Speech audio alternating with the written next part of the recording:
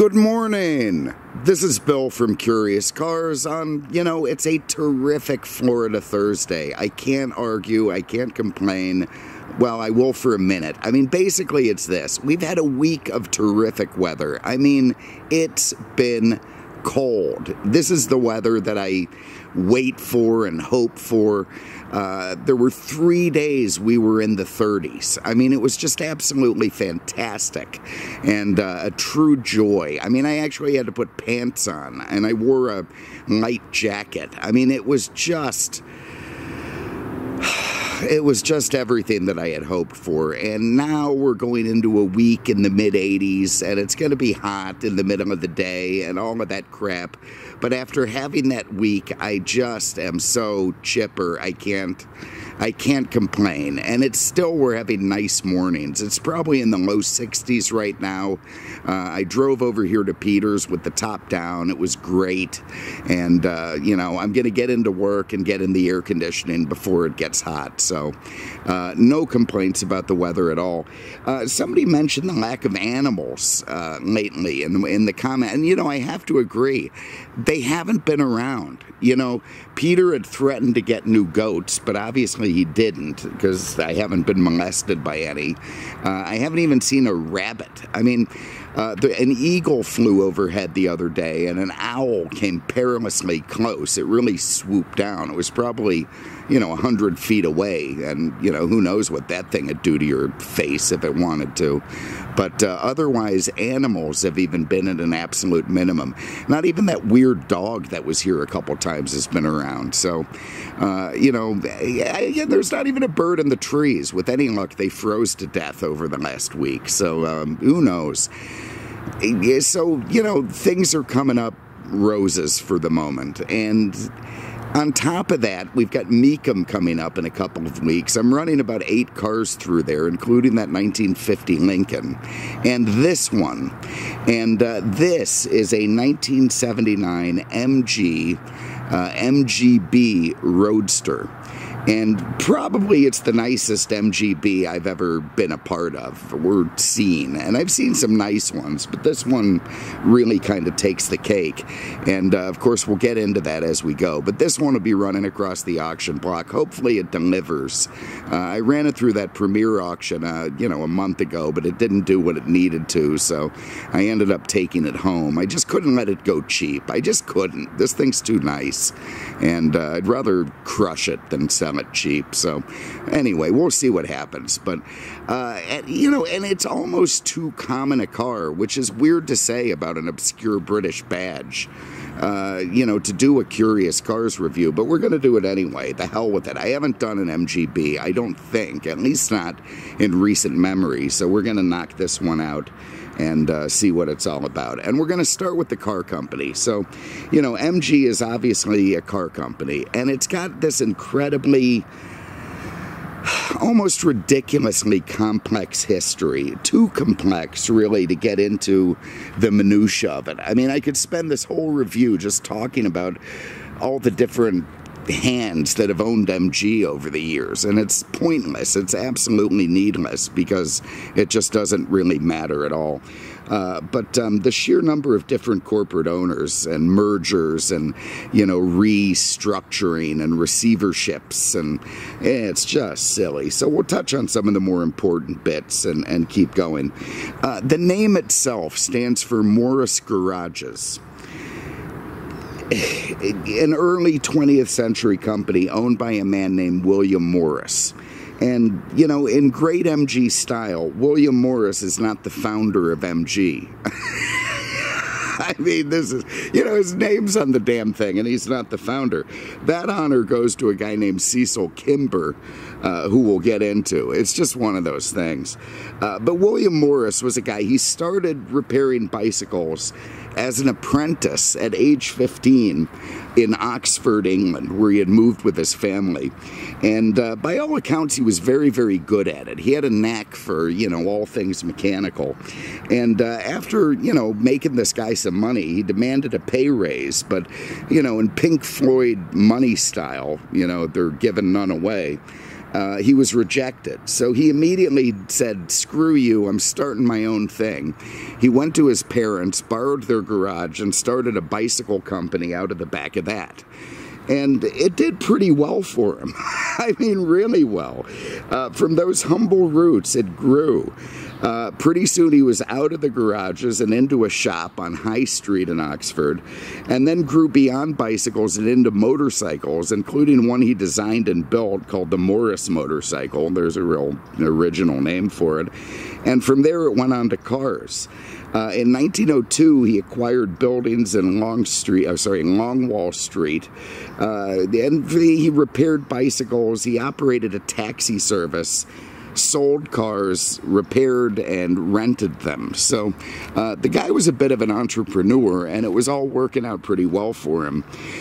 He held the dealerships ultimately for Errol Johnston, Belsey's, Humber, Hupmobile, Singer, Standard, and Wolseley cars. So the guy became quite the big dealer in Oxford at the time. And after making a lot of money doing that, he built a huge new headquarters on Longwall Street and changed the name from Oxford Garage to Morris Garages. And business was absolutely booming. He had enough money in 1912 that he designed a car. It was called the Bullnose Morris. And he used purchased components from America. Sent for him, shipped them over, started using them in the cars, and then began to build them in an unused military building in Cowley, Oxford. I mean, this guy was just all over the place. Then World War I breaks out. The factory immediately switches over to building munitions. I think they built mines for, the shipping lanes. Kind of a nice thing to do. And it worked well. He probably made some good war money off that. And then in 1919, he resumed building cars. And he was the first British producer to use Henry Ford's moving assembly line. And this helped him out. He went from building 400 cars in 1919 to making 56,000 by 1925. So the guy was absolutely rolling along. And here we go. So here's where we get into MGs. So enter a guy named Cecil Kimber, who Morris had hired to be his sales manager. He had failed at other stuff before. He had made investments, and he was a car guy, but he had a troubled history, but he was still very talented. So Morris hired him. I think he was a salesman for a couple of years. Then he became the sales manager. Then he started rebodying some of these Morris cars to make them more sporty. And that is the true birth of MG. In typical MG style, even the founding date is a complex sort of gray area that's not really agreed on. But it seems like most people seem to put it at 1924, when MG sort of at least came into existence, even if not officially. And the first MG, it's called the Old Number 1, was made for Kimber himself in 1925. And, it went on from there. So all of a sudden, supply starts to not keep up with demand. People seem to love these little sporty bodies that Kimber is putting on these cars. And by 1928, the company had become large enough to kind of get its own identity, and that's when the MG Car Company was built, or at least wasn't incorporated, but that's what they started naming it, and they started putting those famous octagonal badges on the cars. So in October they took a stand at the London Motor Show, and loads of orders came in. So all of a sudden space was an issue again. He had to expand again, and that led Morris to buy this sort of big old leather factory in Abingdon, Oxfordshire, which would become the home for MG all the way through 1980. It goes beyond 1980, but that was the true run of real MGs from 1929 through 1980 at that factory, and we'll get into how that ended. But the basis for these cars was essentially affordable performance. That was where they you know, he took these sort of Morris cars, which weren't terribly expensive. He put sporty panels on them. People liked the look of them. They didn't cost a lot, but they were fun to drive. And that would become the theme of MG throughout their entire history, more or less. And the performance thing was a big deal. Enough they got into racing. There was factory racing, and then they supported privateers who were racing the cars as well. Interestingly enough, the most interesting bit of MG racing history, to me anyway, I'm sure there's much more interesting bits to other people, was in the 1960s, all the way, let's fast forward to then. In 2007, Toyota joined NASCAR to much fanfare, and people made a big thing out of it. And, you know, they would say, oh, this is the first foreign maker to be in NASCAR since 1963. Well, nobody mentioned what car ran in 1963, what foreign car. Fascinatingly to me, it was an MG. And it was run by a guy named Smokey Cook. He ran it in the Grand National race in 1963. And I can only imagine, I mean, the thing is obscure enough, there's not even any existing photos of it. You know, nobody even knows what it looks like anymore. Nobody can find a picture of the car that ran. I can only imagine that thing lining up next to Richard Petty and his big Plymouth. And Petty looking over going, what the fuck is that thing? I mean, just to me, that's absolutely fascinating. So before Toyota, the last foreign make in NASCAR was MG, and I just find that extremely interesting. But anyway, back to the pre-war stuff. So Cecil Kimber, he'd end up getting forced out of the company in 1941. He had a disagreement with Morris, and in 35 it had become, this is again all the complex shit. Morris sold this private little company, MG, to his own other big company, Morris Holdings. All of a sudden you've got shareholders and you've got boards and that sort of thing. Kimber wasn't good at that, so he ended up conflicting with them. You know, they were building pretty cool cars at the time, including some stuff that would plant the seed for when they really hit it after the war, but they weren't getting along. And in 1941, they had an argument over what MG would do during World War II, you know, munitions and war stuff, and Kimber was asked to leave. He was just kicked out unceremoniously, you know, a bit like, you know, GM kicked out some of the, you know, Dodge and Chevrolet and whatnot, so, or Chrysler and Chevrolet. But anyway, he was kicked out. And then in 1945, he dies in a freak train accident at King's Cross in London, which killed 2 passengers. He was one of them. When an engineer screwed up, put a train in reverse, ended up going back to the station, crashing into another train, and smushed the first-class compartment, killing Cecil Kimber. So that's the unceremonious end of that guy. But it was after the war that MG really found its footing. They had begun making a car called the TA in 1936, which was basically an open-top, two-seat Roadster. And, you know, MG, not just then, now, whenever, they've built coupes, they've built sedans, they've built all kinds of stuff you don't associate with them, because basically what everybody associates with MG are these little, light, two-seat, open-topped Roadsters that are fun to drive. And that was the TA, which then became the TB.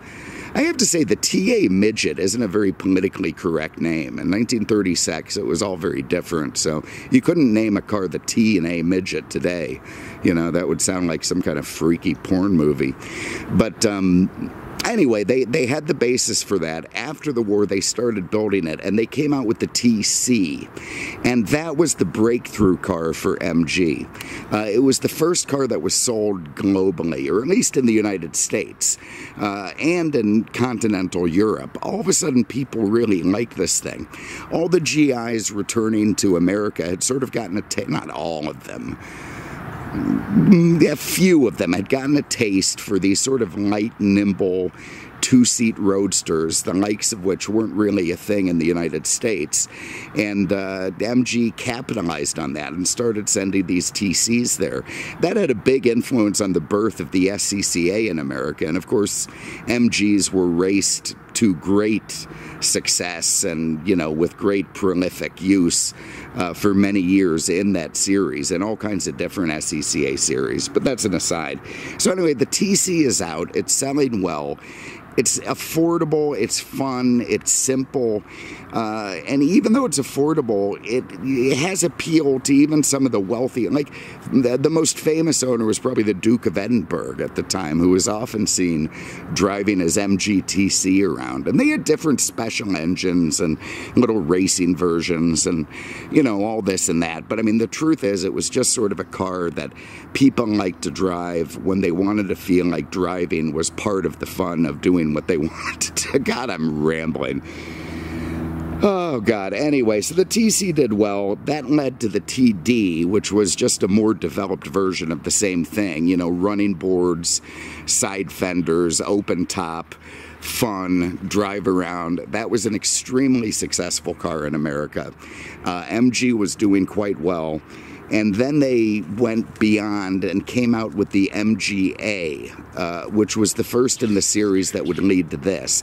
And the MGA was a beautiful car. I mean, absolutely without question. It was full-bodied, body on frame, but full-bodied. It sold as a coupe and a roadster. Very, very swoopy.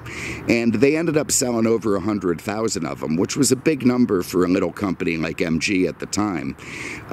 It very quickly aged because a lot of competition was coming in. You had Triumph coming in, you had some Italian stuff from Alfa coming in, and frankly, while the MG was gorgeous and fun to drive, those other cars were better built in the sense that they didn't break your spine when you drove them, and that's what the MG did, or sorry, the MGA. So this car, the MGB, was meant to be an evolution of the MGA that addressed its shortcomings. So it would have the same fun, it would have the same drivability, but it wouldn't have a suspension that would break your back, and it would be a little bit more practical. And it was designed by, what the hell was his name? A guy named Hayter, hilariously. Don Hayter, with help from Pininfarina. He wasn't the only guy. Don finished it with a Pininfarina, that Italian design house that's famous for Ferraris and such. And they came up with the design. And in 1962, even though some of the stuff on it was backwards and old, a lot of the stuff on it was cutting edge. And the most cutting edge part of this car was that it was unibody. It was very early for a unibody car, and it had a monocoque. What is that giant, scary bird? Keep heading that way. But anyway, and it had crumple zones, Mercedes style. So you've got here in 1962, this thing comes out, and it's pretty cutting edge in terms of design. It's strengthened, it's monocoque, it's crumple zoned, it's unibodied, and it drives a lot nicer and a lot better than the MGA. And it sold extremely well, and it was the car that would go the distance, actually beyond the distance. I mean, it begins in the heyday of the company, really, in 1962, and they milk it, you know, because again, you have to get into the history of MG, which I'm not going to, but it's just this eternal history of getting shuffled between companies and, you know, things not even of its own making, that are losing money, that are hemorrhaging money. There's strikes, there's strife, there's all sorts of problems. So they keep building the car because it's selling well. It's, you know, now owned by a company called British Leyland, which, you know, get into some other video. And it's one of their few profitable cars, almost as beloved as the Mini Cooper, but the whole company itself is in terrible trouble, so they can't really invest in it.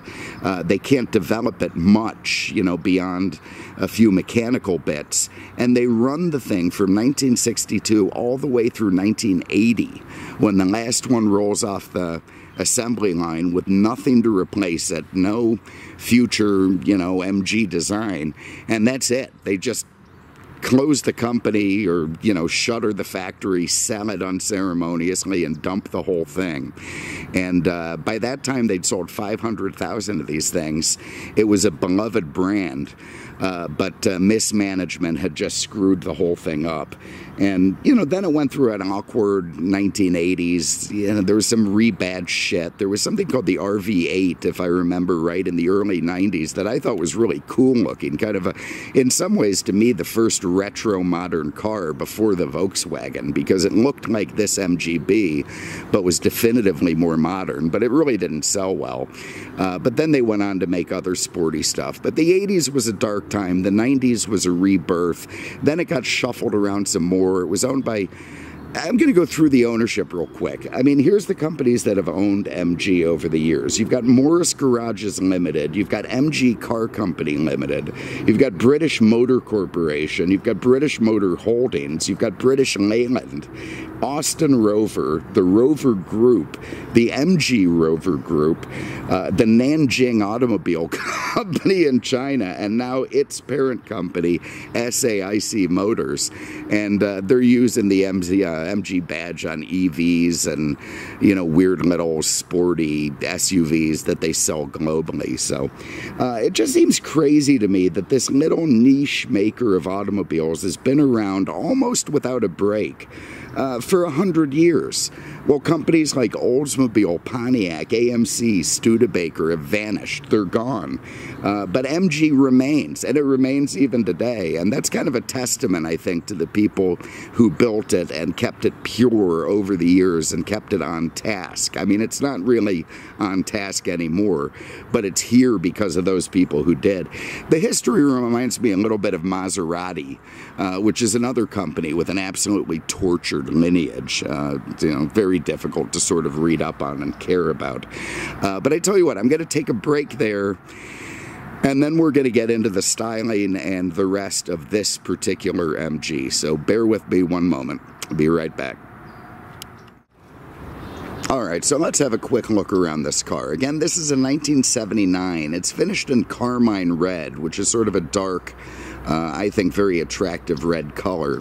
And as I said, this is probably the nicest one that I've seen in years. And as we get into it and drive it, I think you'll see that as well. But the design itself is very simple. Again, it was meant to replace the MGA, which was beautiful, and I don't think this is quite as beautiful, but it's certainly a practical design. I like the big swooping front. It's got, you know, a long front end with big round lamps and a stubby tail, a ridiculously short windshield, enough so that it has to incorporate 3 wipers to be able to clear the whole windshield. 2 would be too long. It would hit the top or the bottom, so it had to have 3. Same with the MG Midgets, which were made at the same time and were smaller still. I think it has a lovely use of chrome, more so on the earlier cars. Of course, American regulations impacted MG just like every other car, and they went from having these sort of beautiful and lovely chrome bumpers with a more vertical front end to these sort of big, to me, unappealing rubber things. The nice thing is MG was poor enough that they had to just put these rubber bumpers on over the old body. So it's a really simple conversion to go back to the chrome bumpers. And if this was my car, I'd probably do it. You know, despite its originality, I just think they look better. But there they are. They're the big 5-mile-an-hour bumpers. You see the MG badges. This one has a front plate because somebody loved it. And there's that octagonal badge at the front top of the bumper. Long hood without a power bulge. You had to have a scoop when they went to the V8 models. This one didn't, and I think it looks better. You got a nice little chrome air intake there at the back of the cowl. Again, the short windshield, aluminum, very, very nice. You've got chrome smoker windows on the side that angle in and are almost needless. I mean, it would almost be nice if the window just went the whole length of the door and went down, leaving just that little windshield. But I guess that's good for, you know, rollover support or whatever. And again, it's not an unsafe car with the crumple zones. This one has what a pretty famous style of wheel, the Pan Sport racing wheel. You know, it would have probably come with Steely's. Wires would have been out by 79, so Steely's were probably the only option. And this guy put on these very classic Pan Sport wheels, which I think look great. And you see the disc brake behind it, which of course, helps it stop nice. Little door, chrome door handles, aluminum impact strip down the side. You see these marker lights. This is right out of British Leyland. You would have seen those on like every British car of the time.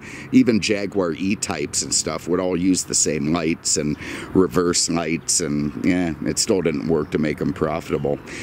Going to the back, you can see the rubber bumper again, which could be replaced with a chrome one fairly easily. Nice big chrome luggage rack, which, unlike that Pimpmobile Eldorado, which had one a while back, you might actually have to use this thing.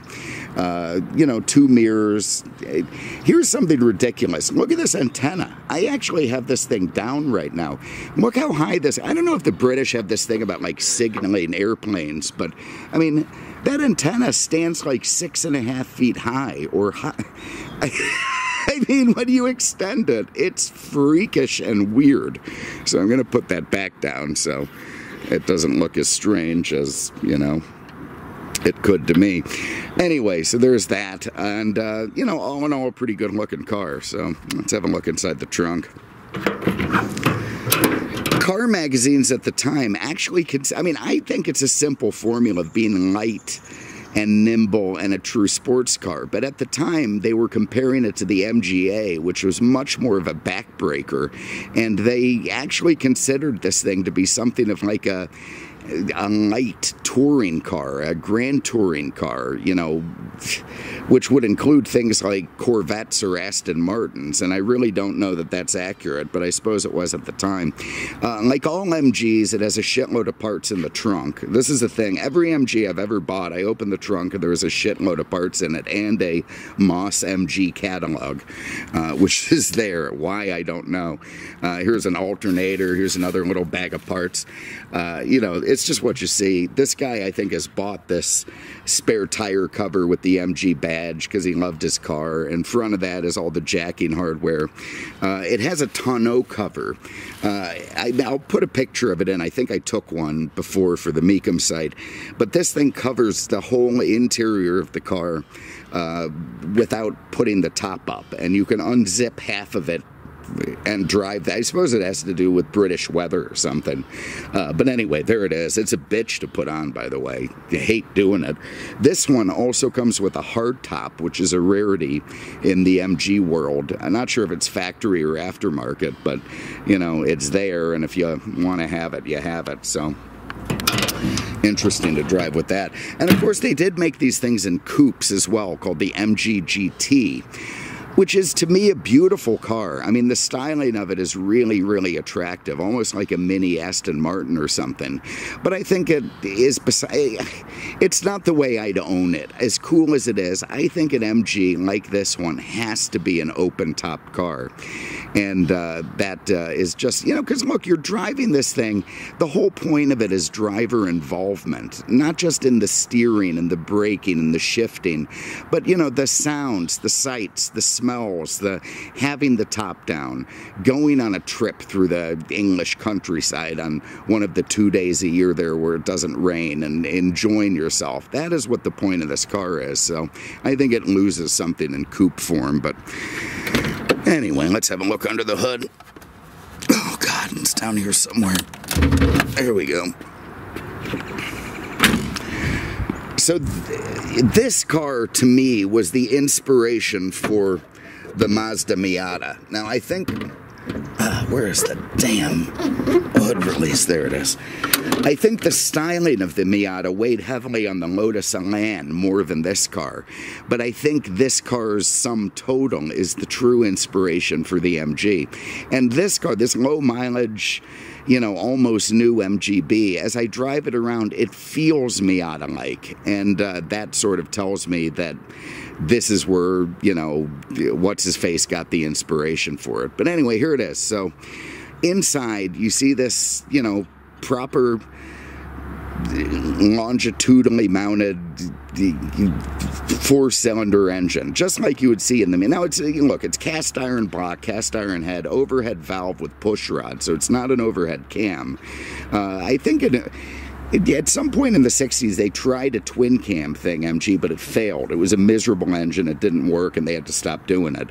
And they went back to old tried and true here, but it did work fine, and it's very peppy. It puts out like 70 horsepower or something, but it still is a nice free revving engine connected to a nice smooth shifting 4-speed going into this Salisbury style rear end, which is nicely balanced. You have almost a 50-50 weight distribution. Hilariously, this car has air conditioning, which is kind of the anti-MG. You see the compressor down there, and it actually works well. But basically, you got a little bit of power booster there, it looks like, almost on this. Maybe it does have power brakes, but I think the bulk of them don't. And, it's a rack and pinion steering assembly that actually came from a sedan, was used in the MGA, and they did a subframe on it to bolt it in this unibody car. And even though it sort of had pre-war roots in terms of its design, it's considered so nice and light and easy to use, they never changed it. Why screw with a good thing? So the steering's just absolutely terrific in this car. You see the Solex, the Zenith carburetor there, that little oil level thing on the top. You have to add oil. Only the British would find a way to make a carburetor leak oil, and they've done so in this car. But otherwise, it's a very, very simple arrangement. Obviously, with all the emissions in 79, it's become more complex, as it is in this car, and it still looks simple. I like the way they've put this little guard in for this weird little plastic condenser fan to run the AC up front, and that would have probably been installed by the dealer back in 79, as part of an option. And again, these cars were selling pretty well, even when they were long in the tooth. So there it is under the hood. It does use coil springs up front. It has leaf springs in the back, which was a compromise, based on finances and what else they could come up with. But despite not having an independent rear, it still handles tremendously well and becomes very fun to drive, which is something we're going to do now. So let me get my crap in the trunk. We're going to hop in, have a look at the interior, and then go for a spin. So hold on one moment. All right, so let's have a look inside. Under here, of course, is the top, the soft top. It's just a nice little simple black vinyl throw-up affair that you fling up and fling down like you did in a Miata, and it works great. You also have a little bit of storage behind the seats, obviously not for Canadians. Let's get in there. Oh, God. Oh, God. Anyway. There it is. You got some package shelf there where you can put stuff, certainly when the top is up especially. You could throw a couple of infants back there, but, I can't imagine even a Canadian is going to find a way to stuff himself into that area. So, they'll have to take a separate car, or you might even have to let one in the passenger seat, but there it is. The seats, look at all this mess. The seats are nice little bucket affairs, very vinyl-y, but nicely perforated and, supportive enough to be sporty. Being a 79, this one feels a little bit more upmarket, like they'd really sort of been trying to keep up with some of the other makers and look a little bit more highbrow than, one would expect. You got speakers in the door panels. You got this little bolt-on armrest thing for your elbow up there, another door pull armrest here, this giant unnecessary door pull and lock, and of course a window crank. Somebody put a Nardi steering wheel in this car. Don't think that's factory, but it's beautifully installed and has a MG badge in it, and yeah, it looks great. These Nardi wheels are terrific, and I like to see it. So anyway, look, let's hop in. Oh, God. And it is a little bit of a long way down, but with the top up, it's not that bad. All right, here you can see the instrument cluster, very, very sporty. You got your oil pressure, your fuel, your tack. You can see it starts hitting the red line at 55, goes to 6. You got 120 mile an hour speedometer. These are all UK gauges. Not sure if they're Smiths or not in 79, but they are made in the UK, so that means they won't work for long. They've got 10,000, almost 11 on the clock of this thing. And as such, it's about the newest feeling MG that I've been in. You got a row of warning lights here in the center. Not sure if this wood paneling is, I doubt it's factory, but God, it looks good enough to be almost. But I have a feeling that's an add-on that the guy did because he thought it looked nice. And the air conditioning install is really beautifully done. You can see you've got vents down here. I'm sure this is an add-on piece underneath the dash, and an add-on piece there, and of course 2 matching vents in the center that would have been there anyway. And the glove box, not that easy to open. In fact, I'm not going to open. It helps to have a key to do it because of the wood thing, which leaves the knob in far enough that it makes it too difficult, so screw it. There's your interior light. Here's a Panasonic tape deck radio, which almost certainly would have been factory installed. You know, again, MG's not rich. They're not going to come up with their own radio when they can just buy a bunch from Panasonic and put them in. Nice thick center console, cigarette lighter, more climate controls. The AC control is over there. Here's your 4-speed shifter, which looks pretty good on the wood paneling. You got a little ashtray there, and then this interesting little center console that opens up. See, we've got a shim in there for something, and you're not really going to fit a gun in there. You're just not. Probably, maybe some kind of a switchblade or big Bowie knife or something, but gun-wise, you're in trouble. Even if you put it in the glove box, it's not that easy to get to in a hurry, so you're probably just better stuffing it down the side of the seats there. Interesting vista out of the windshield. With me even being a short guy, I still feel like Tom Selleck driving that Ferrari in Magnum PI. It's just hilarious. I mean, you know, with the hardtop on, I hit the top of it with my head. I can only imagine a tall guy. Those 3 wipers, interesting. Love this little, you know, windshield bar support that sort of, you know, reminds me of Jag, and yeah, it's just kind of a neat thing, and it keeps the windshield more secure, I guess. Almost looks like a failure of engineering to me. And there you see a little this is where the tonneau cover clips into on the front, so interesting. Anyway, let's fire it up and go for a spin. I did show you the light switch. It's over there on the side of the steering column, which if you're uninitiated, it will take you a long time to find that.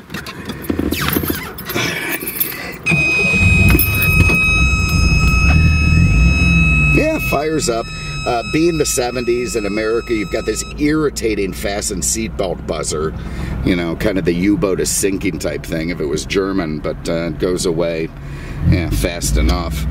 All right, let's get ourselves in neutral. Are we in neutral? Now we're in neutral. Where's the horn? The horn is a push-in thing here. Try and find that in a hurry when you're pissed off at someone. And the steering is, of course, rack and pinion and not power, so when you're at a standstill, it's not really that easy to turn. Of course, it gets easier as you roll. You got nice side view mirrors there on both sides that work well. You got these little smoker windows that'll steer air towards you, and you know, all in all, you're going to be pretty chipper. So, all right, let's go for a spin. And I tell you what, the driving of this car is what you would expect. The clutch feel is light, the gas pedal is responsive, the brakes are responsive, the steering is very precise, there's very little play in it, and it is just an absolute joy to drive this car down the road. I'm not going to go crazy on the test drive because with the top down, I know all you're going to hear is wind noise. I should say I'm not going to talk much, so let's just go for a drive and you can get a feel for what it's like.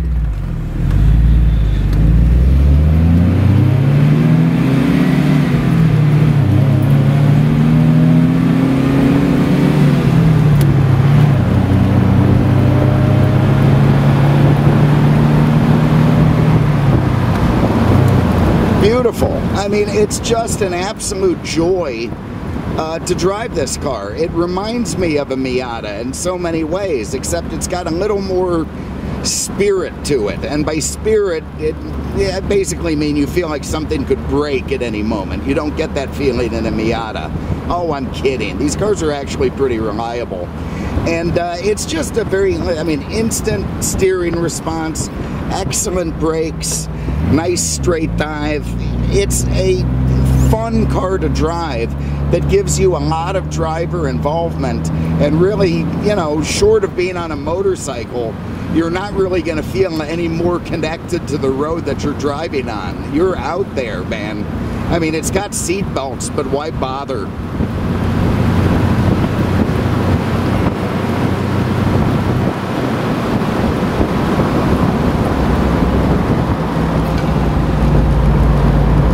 Let's get out there and see if we got any traffic. Maybe we'll have time for another couple. Oh, we're in good shape.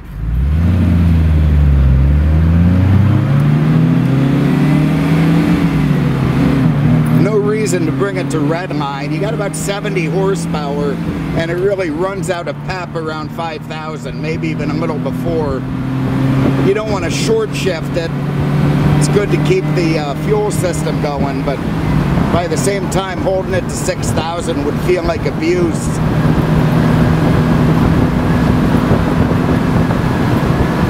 And there it is. So, I mean, we're talking about a very fun car to move through the gears, very enjoyable, keeps up with modern traffic okay, and just feels extremely sporty. So, like I said, this one is going to be at Mecum.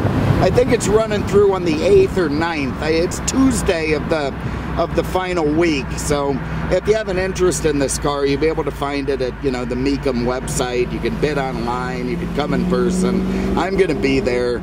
I've got one of those gold badges because I brought a bunch of cars. So I'm going to be exceedingly drunk. And all in all, we're going to have a good time and see if we can't find a new home for this MG. So anyway, thank you very much for having a look.